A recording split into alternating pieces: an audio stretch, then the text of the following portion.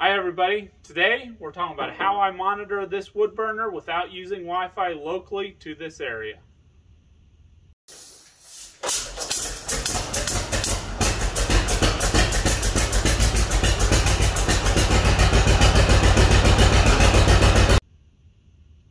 So a lot of people, will have Wi-Fi potentially within the reach of their wood burner. And so a simple solution that people use is to use an app like Fireboard, where it's actually, I think, like almost a barbecue monitor also. It's a temperature probe that they put into the water kind of fill up here. Then it has a Wi-Fi readout that can go to their phone and they can monitor it that way. I don't have Wi-Fi here. Now, in order for the Wi-Fi to reach from my house, I could have gotten a booster to make it reach from here. I just didn't want to do that also because it becomes more complex. There's the cost of a booster plus the monitoring system, and I was just never sold on spending that much money just for this, though I could see it being worth it. So what I did was something totally different. It's a system called Emporia Energy Monitor. Now, it's a multifaceted thing that I can use it for way more than my wood burner, and I already have. So I won't show like the installation of it and things like that. It can get kind of messy, but what it is it's a device that goes in your electrical box, in your breaker box, in your house. It has clamps that go on around each of the wires going to your breakers, and then it can monitor the energy used by whatever is going into that breaker. Now, you may say, well, that doesn't tell me the temperature of this and so on and so forth. Correct, it doesn't tell you the temperature, but let me go into detail on how I use it to pretty well monitor this and to see what this needs and how it's doing. So within the app, like I said, it breaks down by breakers and clamps and the electrical readout. Now it can tell you instantaneous, like by the second, what it's reading. You can switch to minute mode, hour, day, week, month, and year. So looking at it from a minute perspective, and it shows nice bar graphs that show time history, is I know that this wood burner takes about 10 to 13 minutes to heat up from the 170 to 180 degrees that I have it set to. Now, if it takes longer than that, well, it depends if we're drawing from the house, but let's say this thing has to run for 20 or 30 minutes. Well, I know I have some sort of issue, with the issue being either A, it's out of wood, or B, like I had the other day, since my nozzle is kind of worn out, it got choked with coals, and it wasn't getting enough airflow to actually heat this thing up. And so I have indicators set up that if it runs for too long, and how I do that is, again, it's reading the energy usage. So I can say that if it's running, I think if it's running 540 watts for like more than 15 minutes, it alerts me on my phone. And I know based on the history of when I first got the meter that 540 watts is the combination of everything running on this breaker, because I don't have much on it. I've got the water pump and the wood burner pretty much, and a couple lights, but that's about it. So based on that, I have it notify me pretty well.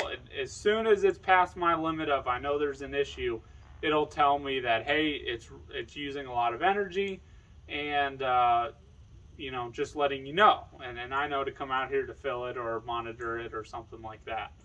Now, in terms of your house, again, outside the wood burner, I can use that to tell, if something is running too long. You can set up other notifications, like if your fridge is running too long or your stove or something like that. And that's how it's a whole monitor that you can use for your whole house and things like that. So that is looking at it from a minute perspective. Looking at it from an hour perspective, you can quickly see when the wood burner ran, so that you can look at the number of cycles that you had in however many hours. Because again, using like Fireboard, it'll show on the graph up and down, you can see that too. So that's how I get the same information there. And then of course you can look at the days, and you'll see it's fairly even tone for all of the days, because my circulator pump runs all the time and it's a constant power output. And really the fan that's used to heat the wood burner, you know, doesn't really use that much energy, considering it runs for maybe a total of, I mean, let's say an hour a day, because like I said, maybe 10-15 minutes to a cycle. I guess more than that, at most 2 hours. You know, let's say 15 minutes a cycle, you know, 8 cycles, which I don't think it does in a day, you know, that's 2 hours right there. So there's not too much energy that's used on that fan. Then I'll show you here also, looking at, you know, the week or the month, how also consistent it is week to week, that's for sure. And that's regardless of temperature. We've had really cold, we've had really warm, and it's pretty well consistent. Again, I think that's because it comes back to mainly just my water pump, the circulator pump running. And then on the month view, of course, you can see, you know, there's fluctuations based on the season. You know, I only ran it so much in October. Can't remember if I ran it in September this year. You'll see it on the graph. And so that tells you also, you know, what is this costing to run? So some people ask that, because there was somebody that posted in the Crown Royal group the other day, you know, is it normal for my electric bill to spike or something like that? So it's through this app that I can confidently say that for our area, let's assume 15 cents per kilowatt hour, this wood burner costs about, I figure 18, but less than $20 a month. And that's just looking at the energy usage in this app, how many kilowatts it uses in a month, and then multiplying that by your price per kilowatt hour. So I can consistently tell somebody, or very confidently tell them, hey, this is roughly how much it should cost. You know, with just a one pump system and a wood burner. You know, it shouldn't be jumping $75 a month or anything like that. And again, if there's an issue, I can see that.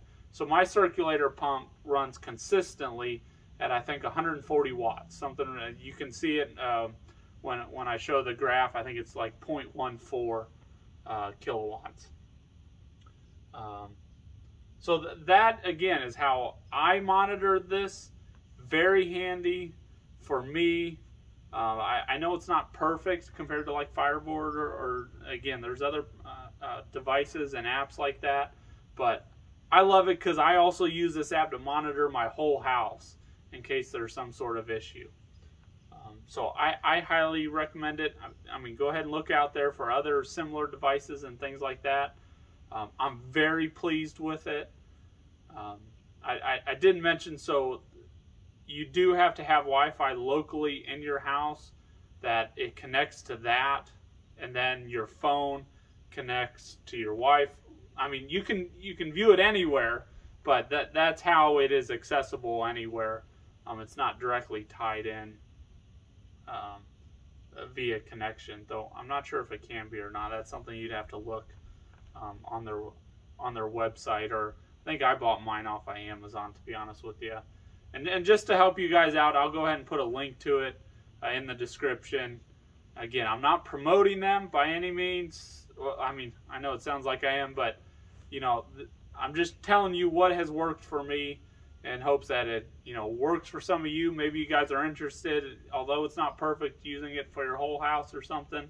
Again, that's up to you. So it's very handy. I finally broke down and got it about, I think it was earlier this year, so we're on year 3. And before that, it was just kind of, I talked about putting a light, hooking up a light on the back of the stove, such that when it was running the fan, then I'd see the light and then I could monitor it. But you know, that's just not reliable. It doesn't work when you're not home or anything like that. So this is kind of an instant. I was on vacation. I was gone for the holidays, and I'd get the notification on my phone, and I'd message my father-in-law and say, hey, I can tell it's been running for 20 minutes, that it needs filled, it's out. And so if he obviously, you know, was busy with something, he'd get to it when he could. But it's just really handy that you don't have to be anywhere near here. to pick up on it. And yeah, I've got like breakers that aren't identified in my breaker box what they are, so I can monitor them and try and pinpoint what's on them and so on. So I think that's about all I have to say on this. So let me know what you guys think, what you guys use for other people to read in the comments. And I hope to have a video coming out within the next couple months here, highlighting the differences again between my E series and my father-in-law's MP series. It's been very interesting. Not to give away too much, but there's a lot to say about an MP series, and just I think how good they are and how good it will be in the long run, although it's just on its first season. I'll also have, it may not be till summer, video series probably of replacing my ceramics and putting the new nozzle in.